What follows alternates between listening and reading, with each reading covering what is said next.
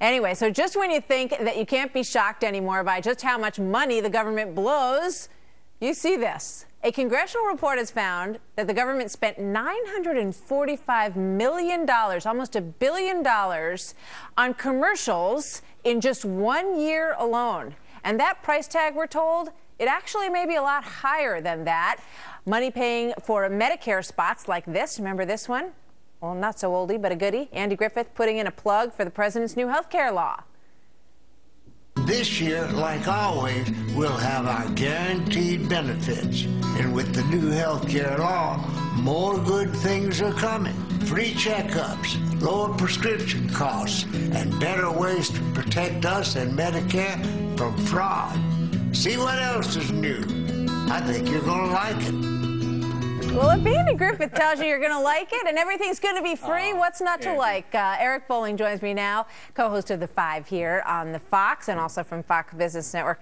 I remember thinking at the time when I saw that, well, it sounds like a form of propaganda. And they were, the Oversight Committee actually brought them up 7 times during the health care reform on issues of propaganda. Right. That happens to be the unique, maybe the outlier. A lot of people were outraged by that because that was partisan. That was, in the times when President Obama wanted to pass health care, just after he passed it, it was kind of a victory lap, and people say, hey, stop rubbing it in the faces of the people who are against Obamacare. So that one's a little bit of an outlier. The $945 million you put up there really encompasses all the federal agencies. So the Department of Homeland Security, Department of Defense, they all advertise. And for me, I'm looking at this thing, and it doesn't look like a bad thing. It sounds like a lot of money, but, think about some of the things that they're advertising. See something, say something. Buckle up, don't drink and drive.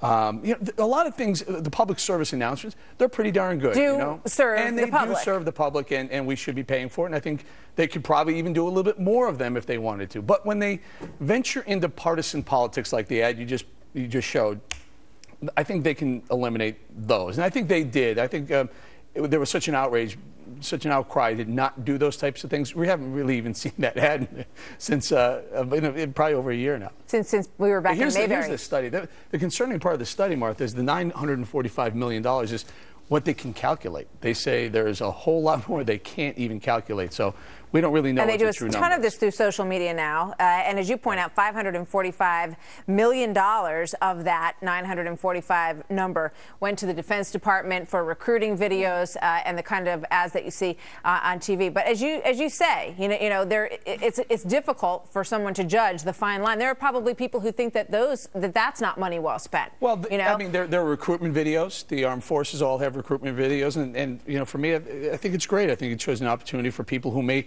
not have that opportunity to go on to college and higher education to say there's another opportunity out there. Some of them are good. I mean, let's be honest. But when they venture into the partisan politics, they probably don't want to. And that Andy Griffith ad, they said it cost $700,000. Sounds like a lot, doesn't it, for an ad? Yeah. Well, I mean they could get Eric Bolling to star in one for probably cheaper than that. We've probably all seen it. Right? So they probably used it quite a bit. That's probably where the cost. Effective. They could have me cheaper. Maybe not for that. Eric, we'll see you in your next PSA.